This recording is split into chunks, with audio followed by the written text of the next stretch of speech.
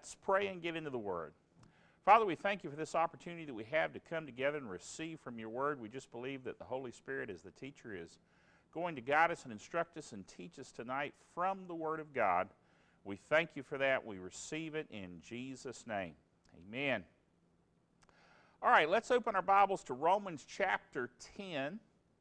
Romans chapter 10, and can't go by Romans chapter 10 without looking at verse 8. So let's start with verse 8 because my ministry, Word of Faith Ministries, is based off of this particular scripture, and you'll see why in just a moment for good reason. But what saith it? The word is nigh thee. That's a King James way of saying it's close to you, near to you, even in your mouth and in your heart. That is the word of faith which we preach. So therefore you get Word of Faith Ministries, which is my ministry, and of course the Word of Faith magazine, Brother Kenneth Hagin's magazine, come from this term, the Word of Faith. And so Paul said that the Word of Faith is what he preached. Not only that, he put it this way, the Word of Faith which we preach. That means not just Paul, but Barnabas and all the folks that were with him. So had a bunch of Word of Faith preachers in the New Testament. And of course, I believe the Word of Faith is the message of the New Testament. Praise the Lord. And so it's not unusual to be a Word of Faith believer. It's actually normal.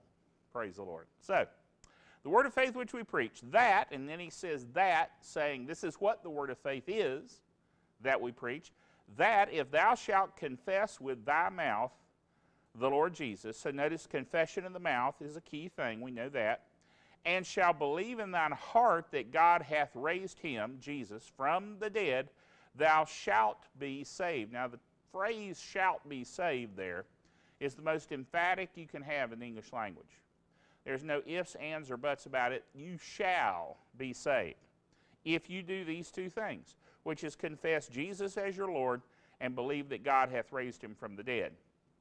Now, I would point this out, just an observation, that if you've got folks that say, I'm a Christian, and they don't believe Jesus was raised from the dead, I don't know how, because this says confessing him as Lord, believing God raised him from the dead is how thou shalt be saved.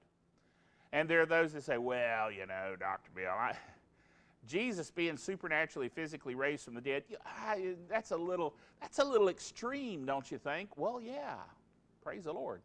It's extreme because it was required.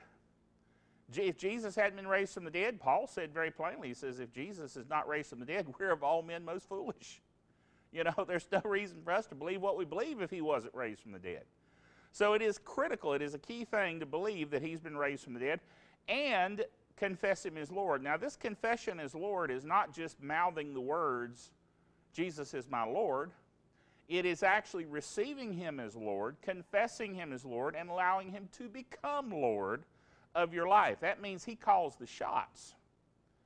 Now again, there's a lot of Christians that want to kind of get away with confessing Jesus. Yes, he was a good man, he was a great prophet, all those kinds of things, but they don't want to listen to him. And they don't want to obey, and they don't want to do what the Word says. So they're trying to kind of squeeze by and say, I'm a Christian, but I don't want it to bother my lifestyle. Again, I got a question. Have you confessed Jesus as your personal Lord, believing that God raised him from the dead and believing that he's in charge? If he's in charge, we got to do what he says we're to do. All right, so we do that, and we shall be saved. Then he goes on to kind of explain that, give us a little background. For with the heart man believeth unto righteousness, which as we know is a word that means right standing with God, and with the mouth confession is made unto this salvation. Now the word salvation is a form of the word saved, which of course is the Greek word sozo. Now just a little quick Greek lesson. Sozo, most people see it written out, and when you see a word written out in English that's actually a Greek word, that's called transliterated, because English letters aren't Greek letters. So they have to write out the closest method of saying it in such a way that the sound would be close. You know what I'm saying? So they transliterate it. So S-O-Z-O is how it's transliterated into English letters. You know, Arabic text, or however you want to say it. So that text of S-O-Z-O, a lot of people pronounce so-zo. But actually, again, it's transliterated. It's a Greek word that when you speak it in Greek has a little quiet D sound in it. So-zo. All right, so to be perfectly grammatically correct in Greek, it would be sozo. Just a fun fact. If you want to say sozo, that's fine. But I'm just passing it along. So the transliteration of S-O-Z-O kind of implies that little D in there. But sozo means saved, delivered, healed, protected, made whole, spirit, soul, body, financially, and socially, delivered from all temporal evil. Okay, so that's a broad definition if you think about it. Saved, going to heaven, delivered, healed physically, because that's part of salvation. Saved, delivered, healed, protected, so that supernatural divine protection is there. Saved, delivered, healed, protected, made whole, which carries with it the idea that comes from the Hebrew word shalom. That word is another one of those words that has a lot of meaning to it. Part of that meaning of that word is that wholeness, soundness, completeness. All of that is tied up in the meaning of this word. So it's not just check the box, I'm going to heaven. It's more than that. You see what I'm saying? It includes a lot of things. And isn't that just like God? You know what I mean? God is a big God, and He does things in a big way. And when you get saved, you're not just a little bit saved. You're just not, my key is punched to go to heaven saved. You are fully saved. Back when my Southern Baptist, I grew up Southern Baptist. My Southern Baptist days, we would say, saved to the uttermost. I'm not entirely sure where that came from and what it means completely, but boy, we love to say it. We were saved to the uttermost. And it was in some of our songs, praise the Lord. But basically, we were so saved you couldn't get us unsaved. You know what I mean? So anyway, saved, delivered, healed, protected, made whole, spirit, soul, body, financially, socially, delivered from all temporal evil. All that's included in this word, sozo and soteria. Salvation is the Greek word soteria. All right, for the scripture saith, whosoever believeth on him shall not be ashamed. Now, here's what I want to get into. We're talking about the importance of hearing tonight. All that's kind of just for free. He goes on to say here in verse 12, for there is no difference between the Jew and the Greek, for the same Lord over all is rich unto all that call upon him. For whosoever shall call upon the name of the Lord shall be saved. Now, go back to another good old Baptist thing. You know, how many whosoevers do we have? Everybody raises their hand. I'm a whosoever. Well, praise the Lord. I am a whosoever. And whosoever that calls on the name of the Lord shall be saved. So it's open to everybody. Anybody and everybody that's a whosoever. Well, I'm a whosoever. Whosoever shall call upon the name of the Lord shall be saved, delivered, healed, protected, made whole, spirit, soul, body, financially, socially, delivered from all temporal evil. Okay? Same word, sozo. Verse 14, how then shall they call on him on whom they have not believed? And how shall they believe in him of whom they have not, here we go, heard? Notice hearing has to come before believing. Okay? That's one of those Selah moments. You know, they always talk about the word Selah in the Hebrew means to stop and think about what was just said. Hearing has to come before believing. And it's very obvious what he's talking about here because he goes on and explains it. How shall they call on him of whom they have not believed? How shall they believe in him of whom they have not heard? How shall they hear without a preacher? How shall they preach except they be sent? As it is written, how beautiful are the feet of them that preach the gospel. Gospel's good news of peace, and bring glad tidings. Notice how gospel's always good news and glad tidings. It's not woe is me. Hallelujah. if you got somebody supposedly preaching the gospel and it's all woe is us and God's beating us down and all this kind of stuff, that's not gospel. And it's not good news. Okay? So, they bring glad tidings of good things, but, verse 16, but they have not all obeyed the gospel, the good news. For Isaiah saith, Lord, who hath believed our report? Now notice there had to be a report before they could believe it. Somebody had to preach it before they could believe it. See, that's one reason that I am very frustrated right now with our military. The military has picked up on this political correctness of telling Christians, you may not share the gospel one with another. Now you can evangelize, but you can't share the gospel. What? It's contradictory. They're talking out of two sides of their mouth. And you can't have it that way. It's got to be one or the other. And if Christians are not allowed to share the gospel, how shall they believe unless they hear? Somebody's got to say it. Now I can understand completely that they don't want people forcing anybody into anything, but I tell you, Christians that are truly preaching the gospel, the good news, the glad tidings, they don't force things down people's throat. Matter of fact, that is completely fruitless, because you'll turn people off and they won't believe even if you hold them down. You know what I'm saying? So the best thing to do is just live a life in front of them that makes them want whatever you got, and then share simply with them what the gospel is. And the key to it's what we just read over in Romans 10, 8, 9, and 10. Show them that they need to confess Jesus is their Lord, believe God raised him from the dead, and then they shout, no doubt about it, be saved. But you got to preach the gospel. That doesn't mean you have to stand up on a soapbox on the street corner and shout and scream and wave your arms around or anything like that. It just means simply sharing. I've had opportunities at work. People have come to talk to me, and what do you think about? That's usually how it starts. What do you think about what I just saw on the news? Gives me an opportunity to say, well, here's what I think, and I measure what I say so that I'm not trying to be controversial, I'm not trying to stir things up, I'm not trying to be a smart aleck, you know what I'm saying? I use the opportunity to tell them about what the Word says. Well, let's think about what the Bible says. And then I'll give them some scripture and so forth, and just give them enough to whet their appetite, because they'll be back. I've seen it time and time and time again. If you don't beat them over the head with something, they'll always come back. You know, I was thinking about what you just said. And over time, you can really witness to them. I got a guy I've been working on, bless his darling heart, I've been working on him now for years. And he has recently decided he's going back to church. Praise the Lord. Well, I hope he goes to a good one. I told him about faith and victory, but, you know, wherever he goes, it's better than where he's been going, which is nowhere, as long as they're preaching the gospel. All right.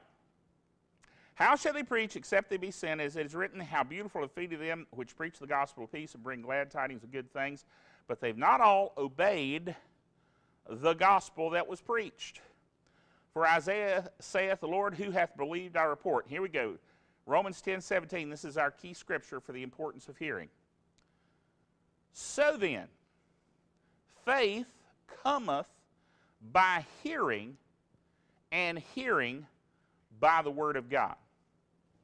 Now, this verse of scripture has been quoted and used, and I'm sure people have quoted it, you know, and talked to other folks about it.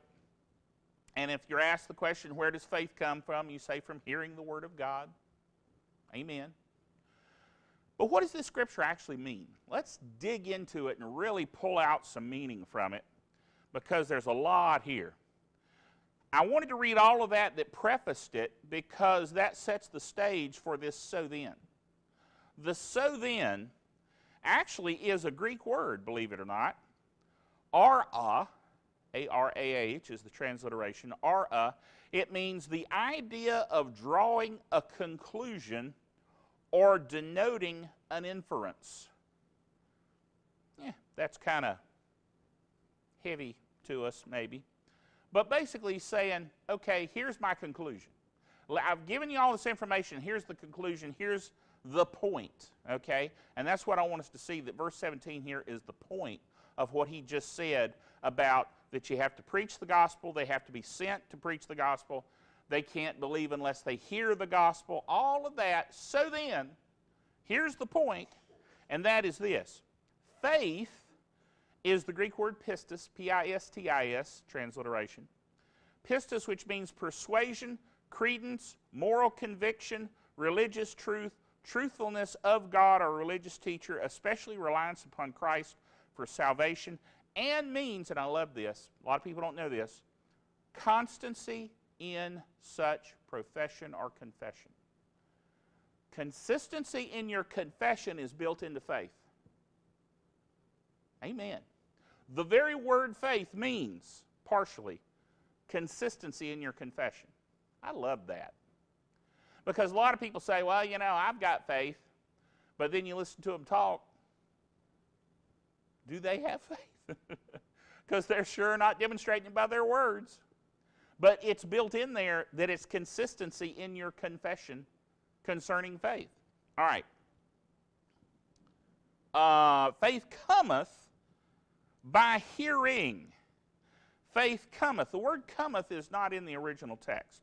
It's in italics, and so the translators added it in there to hopefully add to the understanding. But faith comes by what? Hearing.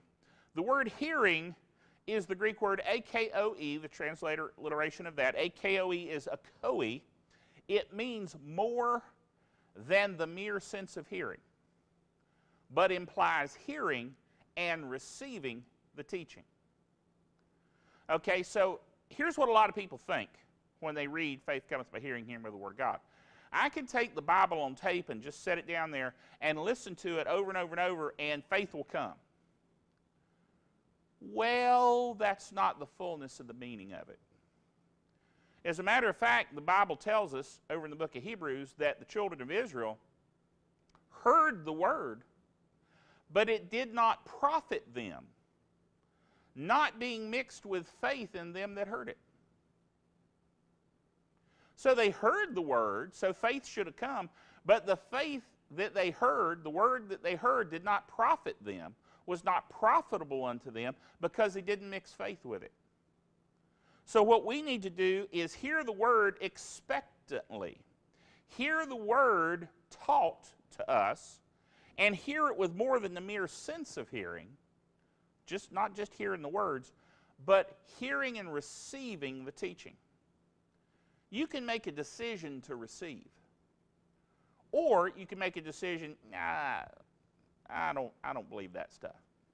I mean, you can have two people attend a service or a meeting, and they both hear the same message, and when they go out from the church and maybe go to Denny's and, you know, have something to eat and get to talking about what they heard preached, one's like, I don't believe any of that.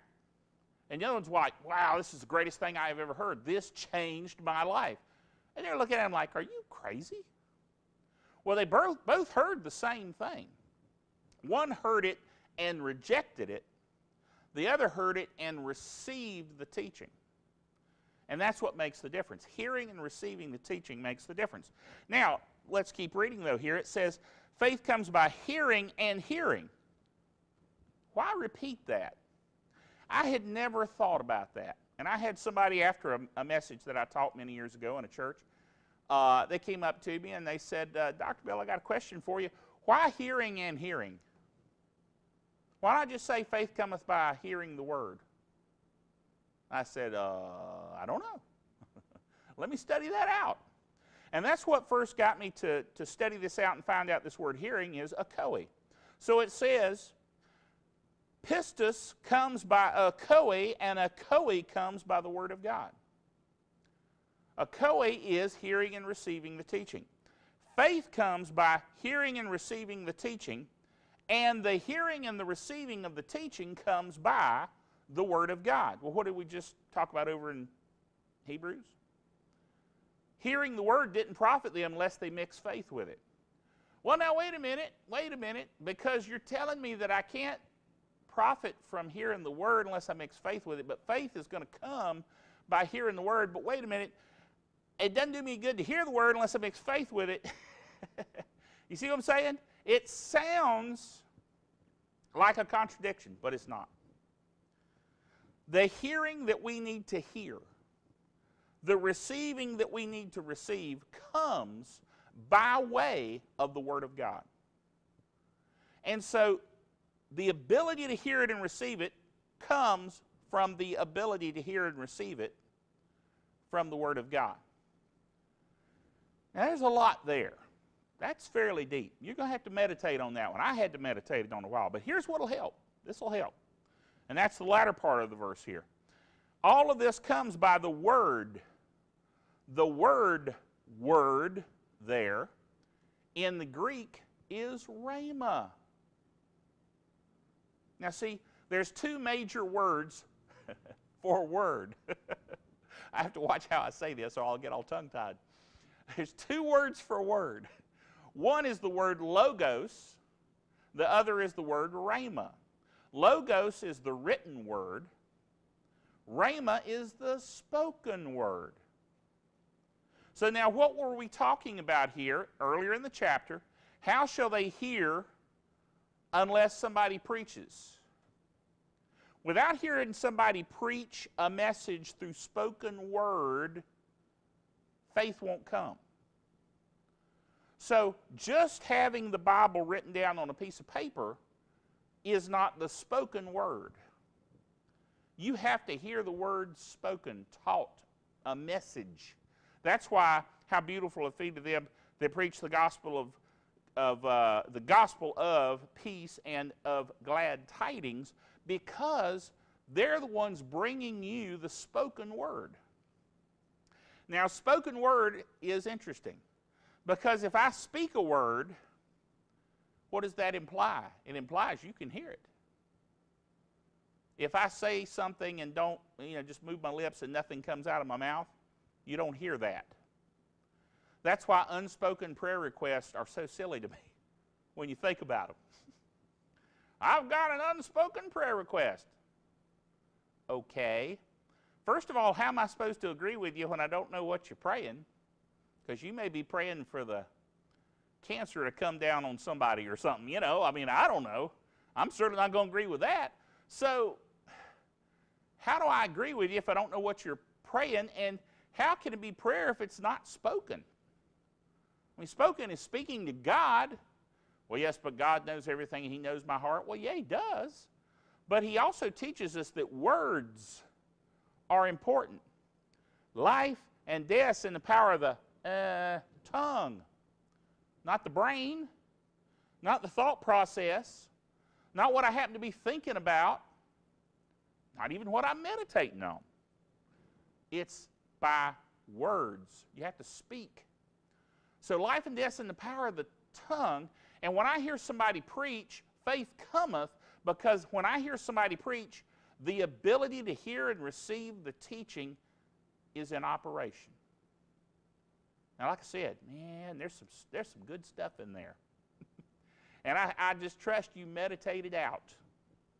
You listen to it and you go over it and you meditate on it and you receive the message that we're talking about here.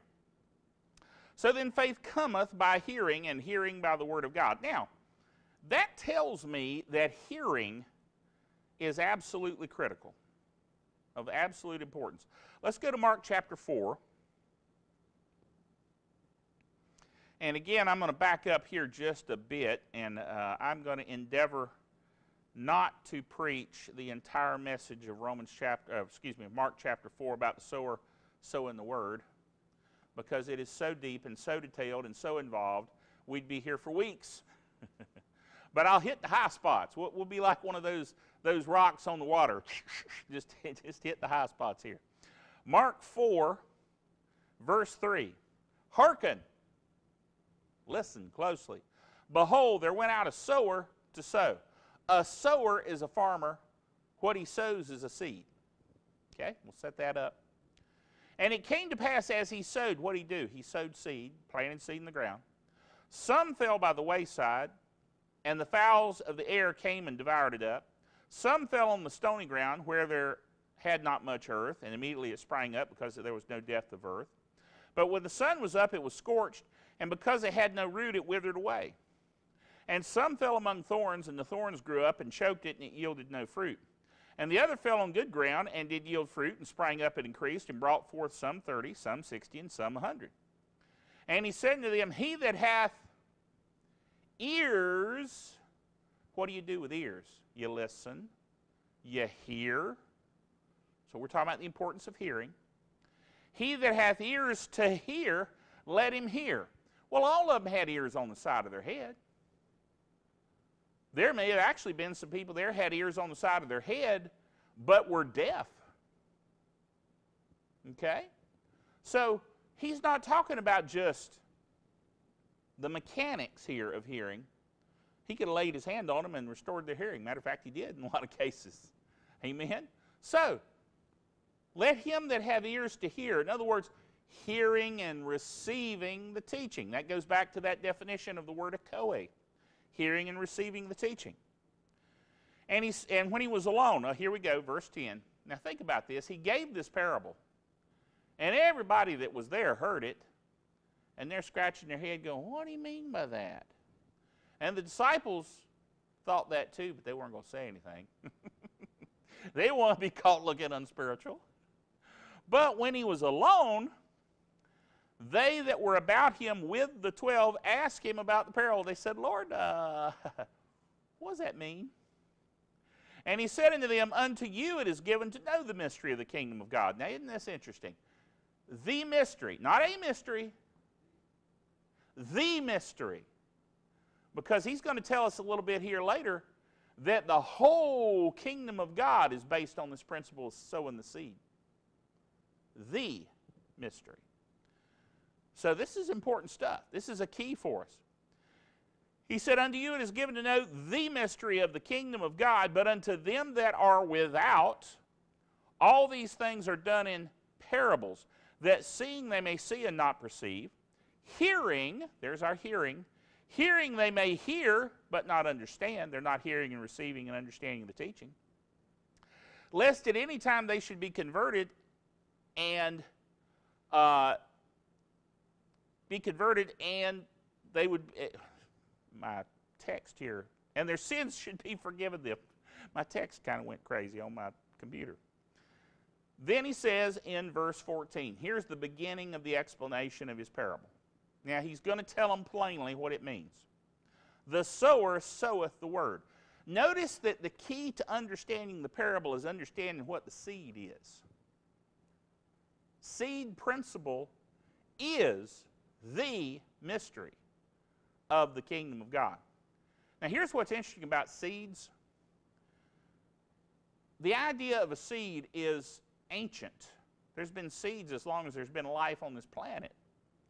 And scientists have been studying seeds for years, but you know what?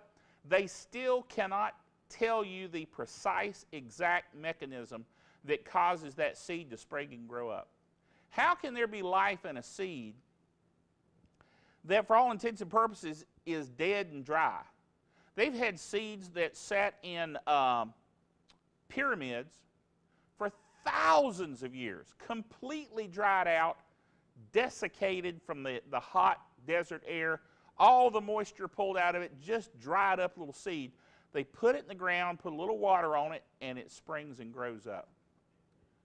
How in the world could that work? This is the mystery of the kingdom of God.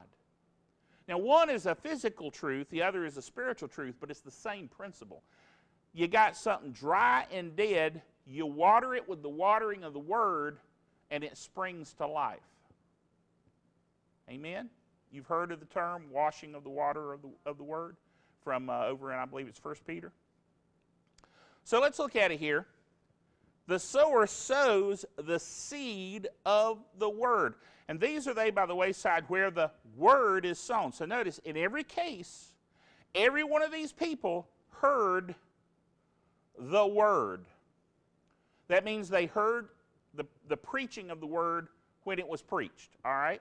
They're all like that person we talked about with their buddy in the meeting earlier. They both heard the same message. One received it and the other one said, I don't believe that. Well, they all heard the word. And let's make sure to note that as we go through here.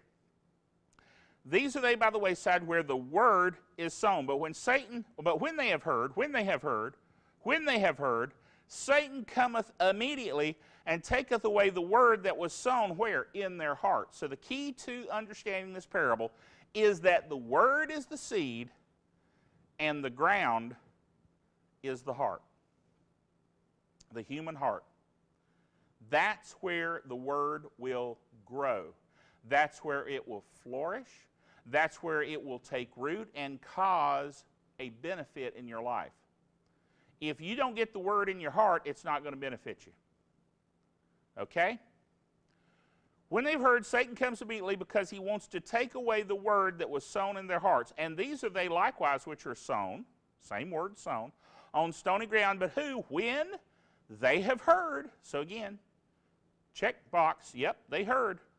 When they've heard the word, immediately they receive it with gladness. You ever see anybody like that in a service? Woo, hallelujah!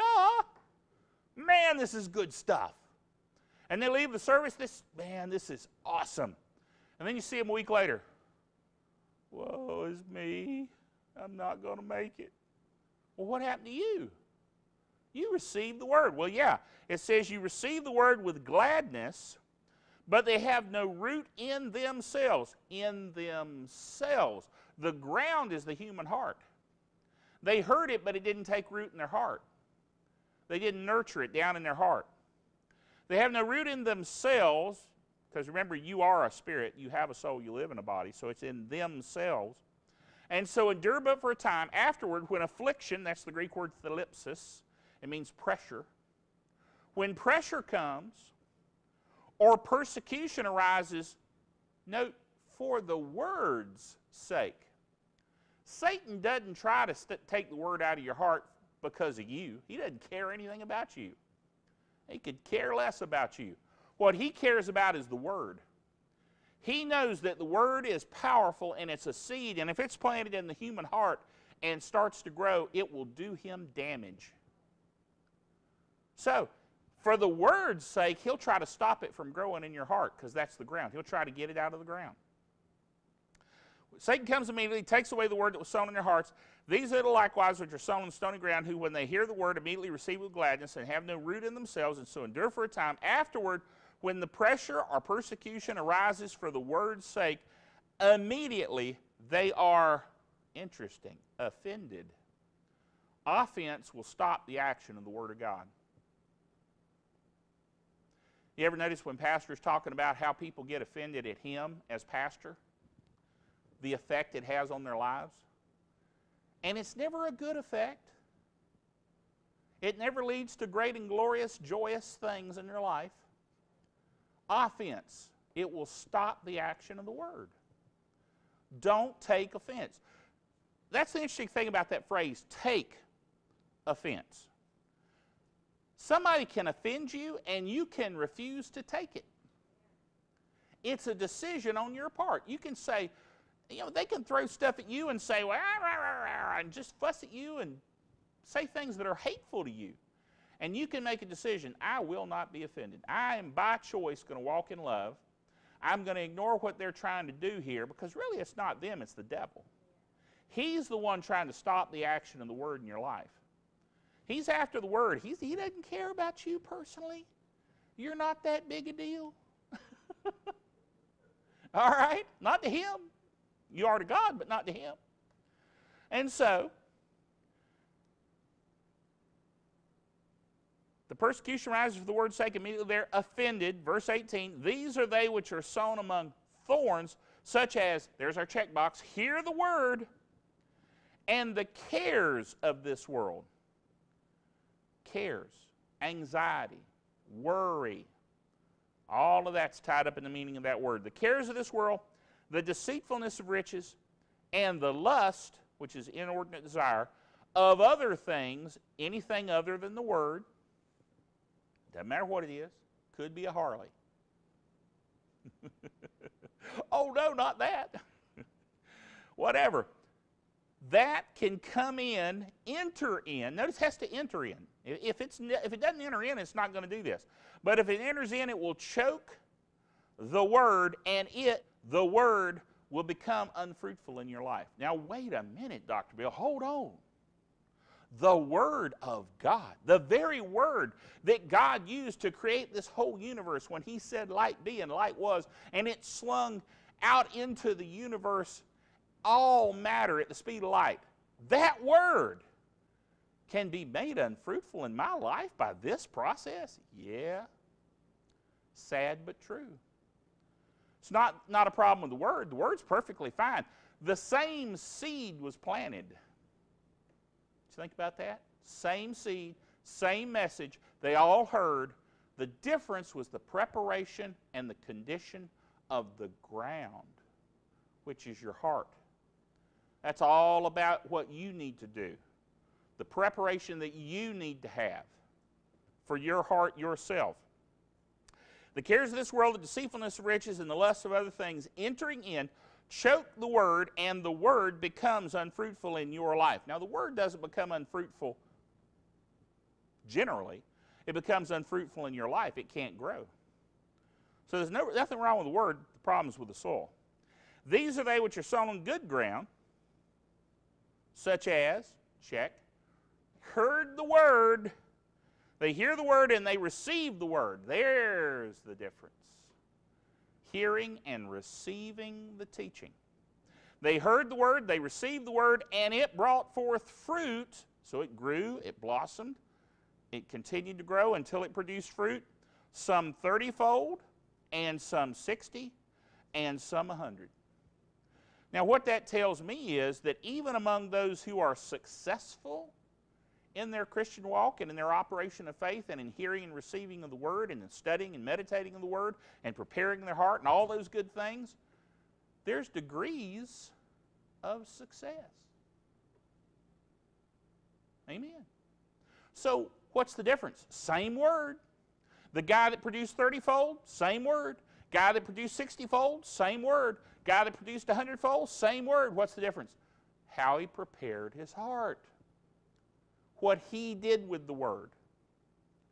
Gets back to the guy that lifts weights. If I went in and started lifting weights, little old 5-pound weights, oh man, I'm doing something big here. Whew. It's good stuff. I'm going to get strong. Well, if I do that every day with those little old 5-pound weights, I'm going to develop some strength. But then there's a guy who starts with the 5-pound weights, works his way up to the 10-pound weights, and then the 20-pound weights, and then the 100-pound weights, and then he starts pressing 200-pound weights, and he's a little more developed than I am with my little 5-pound weights. Now, I'm being consistent. I'm lifting the weights. I'm doing what I'm supposed to do, but I'm not pressing. I'm not pushing. I'm not developing. I don't move from the 5 to the 10, and the 10 to the 20, and the 20 to the 30. I don't push myself a bit. There's no saying among weightlifters, no pain, no gain. Now, what they mean by that is not that they want to hurt themselves. That's not the purpose. What they're saying is work your way up to the point that you feel like I can't do any more. Stop and let your muscles rest, because that's when they build up muscle tissue, is the resting stage. Let your muscles rest and then go back and press again. But you got to keep pressing. You got to keep building. So you get to that point, you just can't do anymore, and you say, okay, well, that's the point you stop. And you let your muscles rest and relax and strengthen themselves. Muscle tissue grows. Then you come back the next time and you start lifting those weights again. You keep building up until you get past that point. So that's what we're talking about here. 30-fold, 60-fold, 100-fold. You may or may not produce 100-fold first time out of the gate when you operate in faith. But I tell you what, a 30-fold is pretty good. It's an increase. Amen. See, 30-fold isn't just an addition of 30. It's 30-fold. It's a multiplication. So 30-fold's not bad. 60-fold's better. 100-fold's even better. But it's a process, and it's something you got to grow into. And a walk of faith means development. You notice what Jesus said about it? He said, if, those two little letters, if you continue in my word, you will be my disciples indeed. The word disciple means disciplined believer. He wants us to be disciplined. He wants us to have a regimen. We're talking spiritually, not physically. Because the Bible does tell us that physical exercise profits a little, but godliness is profitable unto all things. There's nothing wrong with exercise. It's good for you. But it profits only in the physical area. Godliness profits in all things. So if we exercise ourselves unto godliness, it will benefit us physically, it'll benefit us mentally, we'll renew our mind to the Word of God, and it'll benefit us spiritually. And we'll grow from 30 to 60 to 100-fold. So, hallelujah, this is all good stuff, but it's just kind of a side topic. We chased us a rabbit. Let's get back to it here. Verse, where did we leave off? Let's look at verse 21. He said to them, as a candle brought to be put under a bushel or under a bed, and not to be set on a candlestick, for there is nothing hid which should not be manifested, neither was anything kept secret, but that it should come abroad.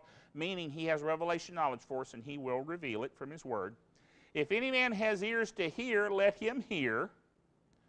And then verse 24 says, and he said unto them, take heed what you hear, for with the measure you mete, it shall be measured to you, and unto you that hear shall more be given.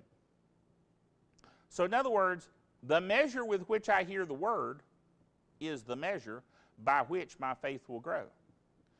Now that's not talking about amount of word you listen to specifically. It's talking about you hear the word taught, you receive the word taught, you meditate on it, you build it into your spirit, and that type of hearing and receiving the teaching, will lead to success in this area. Revelation knowledge, manifestation of that revelation knowledge. If any man has ears to hear, let him hear. But notice what he says, take heed what you hear. I want to talk about that what you hear. There's two scriptures we want to look at. Hold your place there at Mark 4, because we're going to come back to it. But then go over to Luke chapter 8 and verse 18. Same study here, same teaching concerning the sower sows the word, but from Luke's perspective. And what does he say here? Jesus said while he was teaching this in Luke 8:18, take heed therefore how you hear.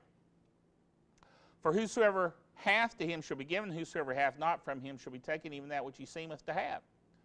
So one time here, Jesus made the statement, take heed what you hear. Another time in the same teaching, Luke heard him say, take heed how you hear. So there's 2 points about hearing we need to latch on to. Take heed what you hear, take heed how you hear. Now what's the difference? The difference is the circumstance of the hearing. Okay? Another Selah moment. We need to stop and think about that. The difference is the circumstance of the hearing. Take heed what you hear is a decision you make about what it is you are listening to.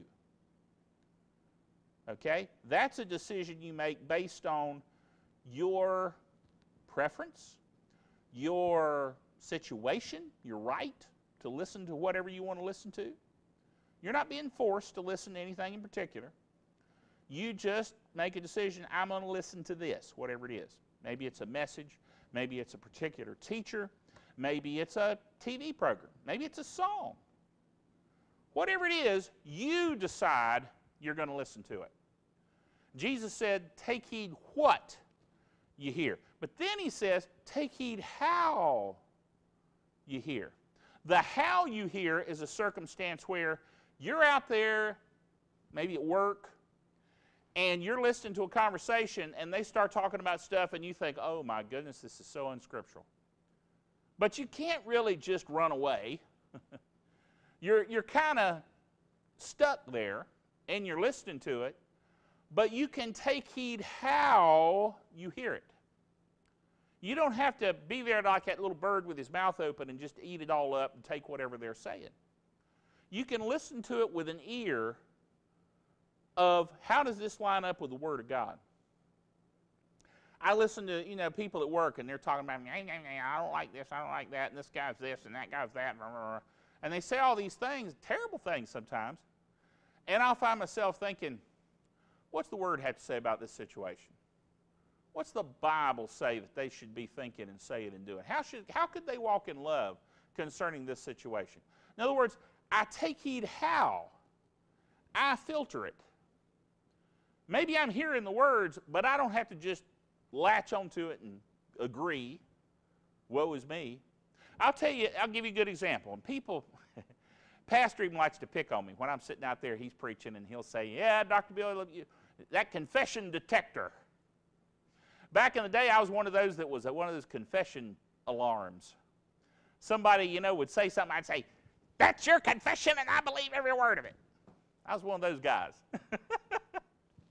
Well, praise the Lord. I mean, I was really aware of my words. You know what I'm saying? Maybe I was overzealous. But at the same time now, and I don't do that these days for people. I don't blow them out of the water unless they have asked me to help them guard their confession. If we have some kind of agreement that, listen, if I say something that's unscriptural, I want you to stop me and tell me, because I want to catch that. I want to train myself not to speak contrary to the Word of God. Then I've got carte blanche, and my confession detector is going to beep real loud. Okay?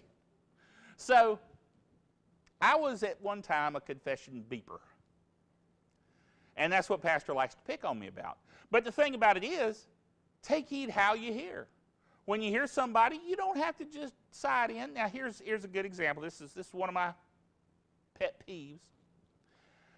Something about us here in the South, I don't know what it is. Everybody's got the habit of just saying, without thinking about it, I absolutely can guarantee you they do not mean to say these words. It just comes out of their mouth. Take care! Okay?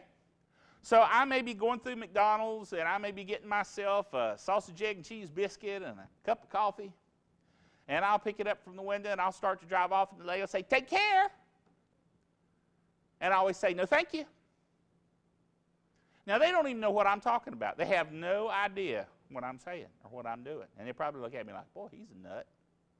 Yeah, but I'm a happy nut, praise the Lord. They're trying to get me to take care. The Bible said, do not take or receive care or anxiety. That worry and care and anxiety is not of God, and I should not be receiving it. Just like I don't take offense, I don't want to take care. Okay? So when they tell me specifically, on purpose, out of their own mouth, directed at me, take care, I'll say no thank you. And as a matter of fact, typically what I'll do, under my breath, I'm not trying to fuss at them, I'm not trying to embarrass them, but I'll say to myself under my breath, I don't take or receive care, thank you, in Jesus' name. I'm guarding myself from taking care, because I am not to take care. Oh, Dr. Bill, that's just silly. No, it's not. I'm training myself to be aware of what I'm hearing. I'm taking heed how I hear.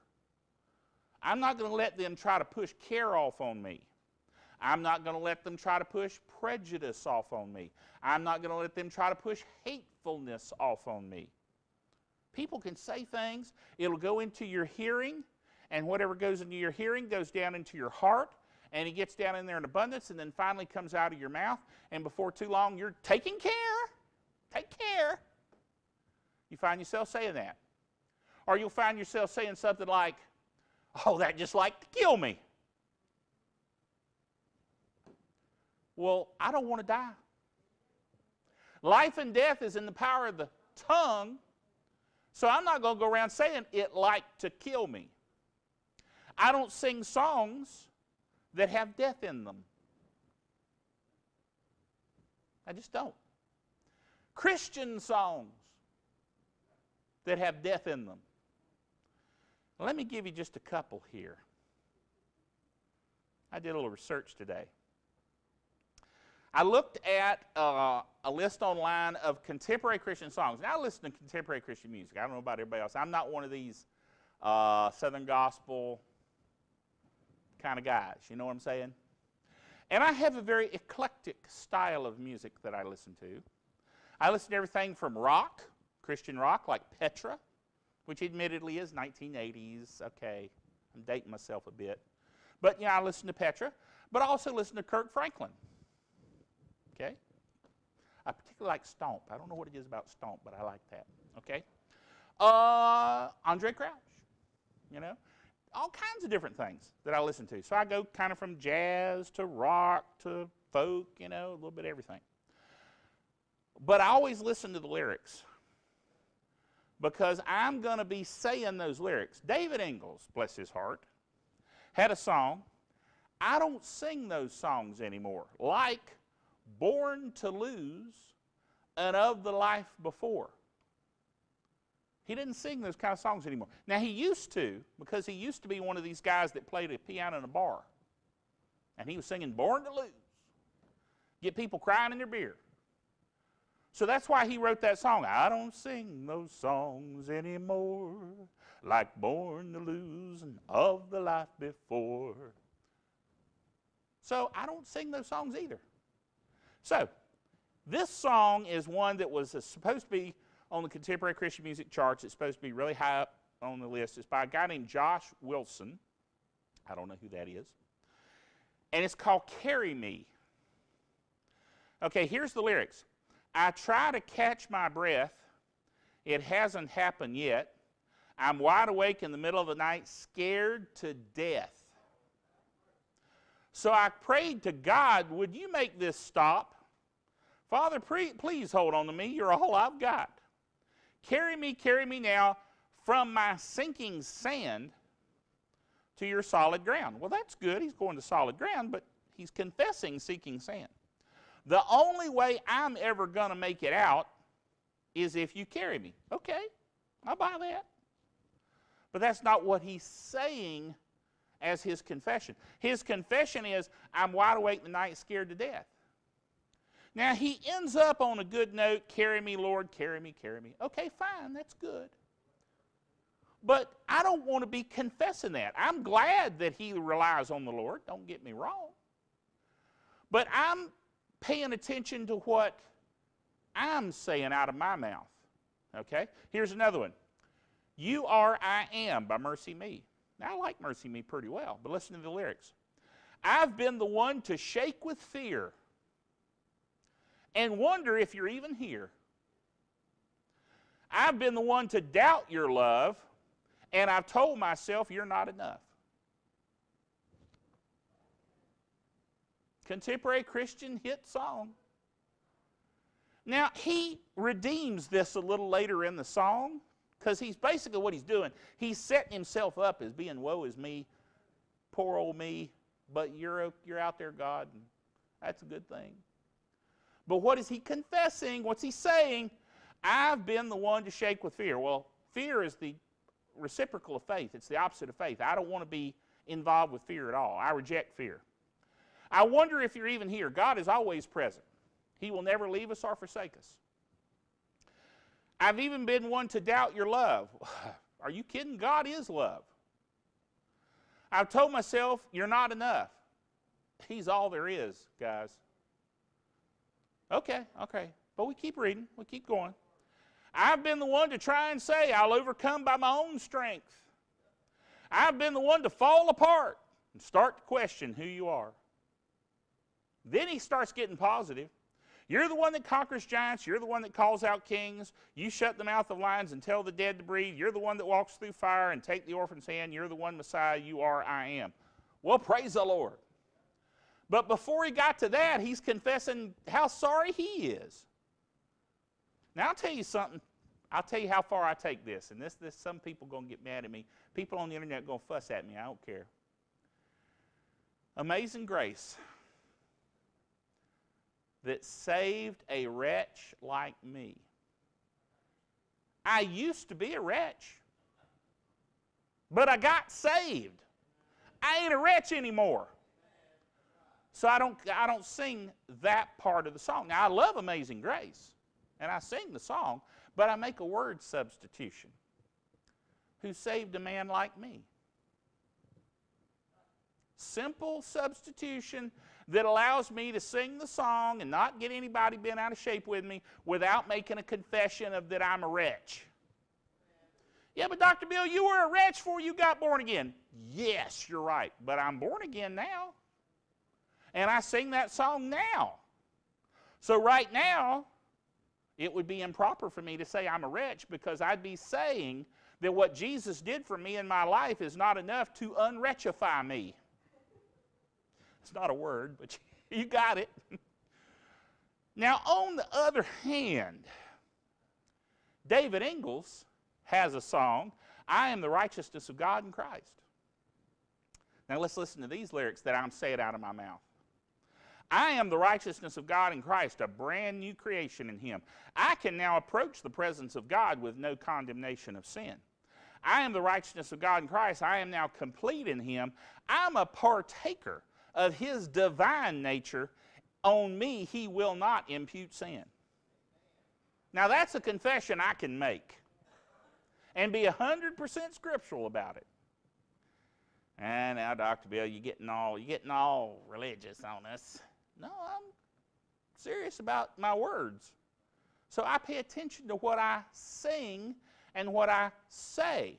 You know, there's a lot of songs. I love the songs and I love the tune and the meter and everything, but the lyrics I just can't sing. And I'll find myself going,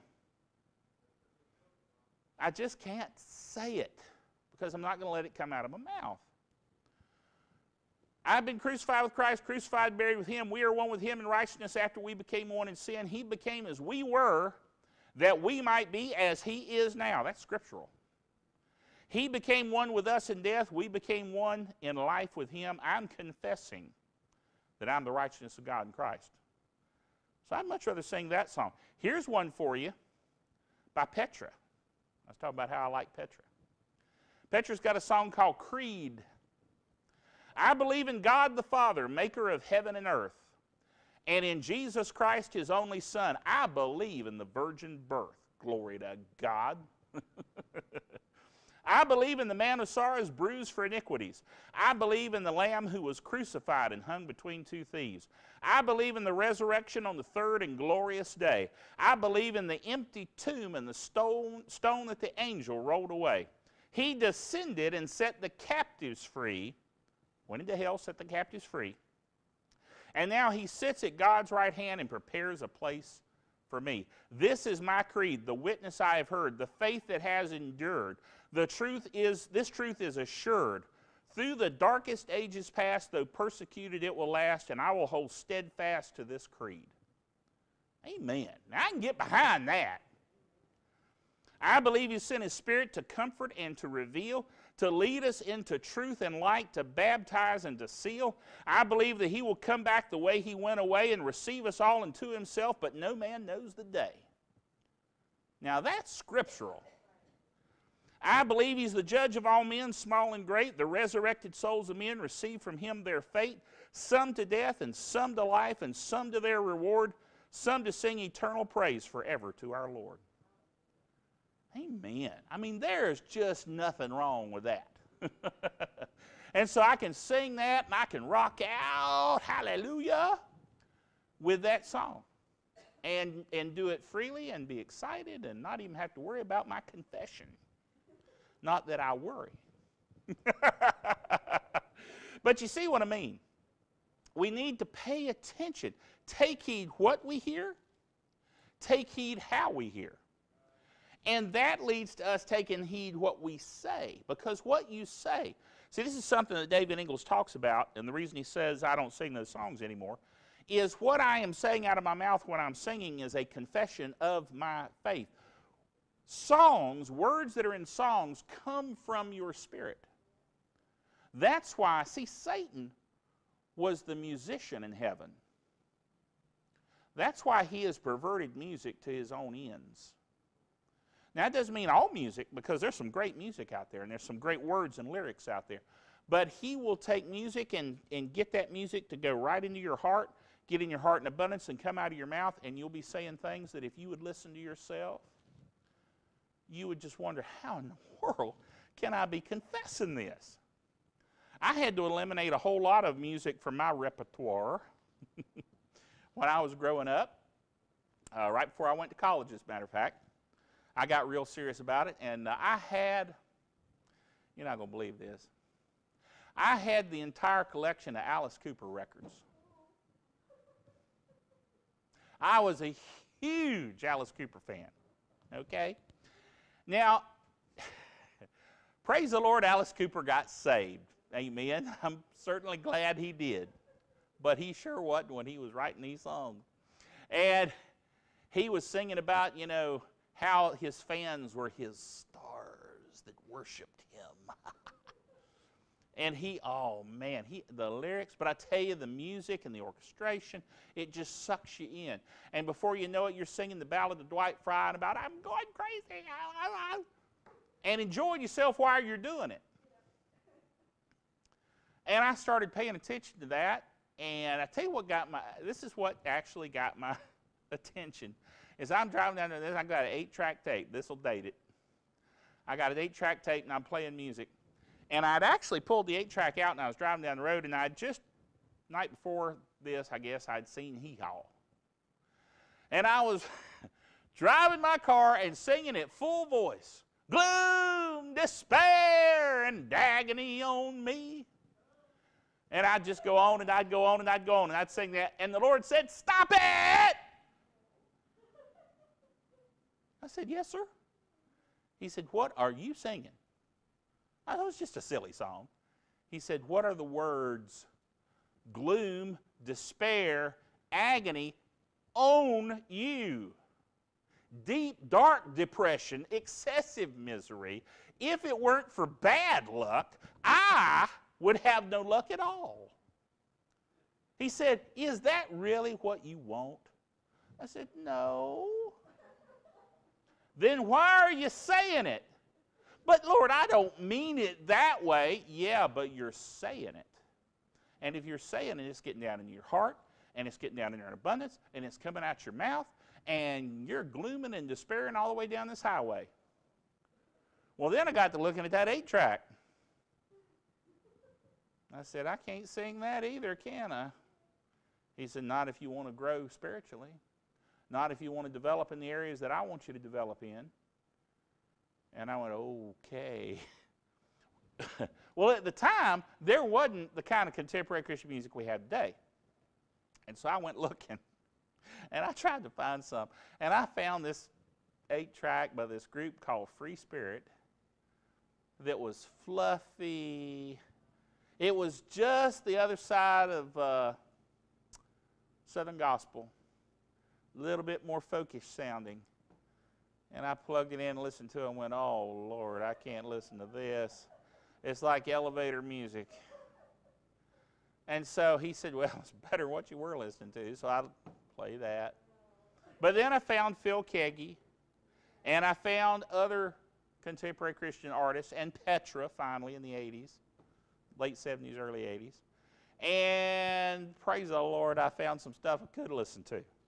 Then Brother Copeland started singing about, you know, Covenant Man and I Cannot Be Defeated and I Will Not Quit.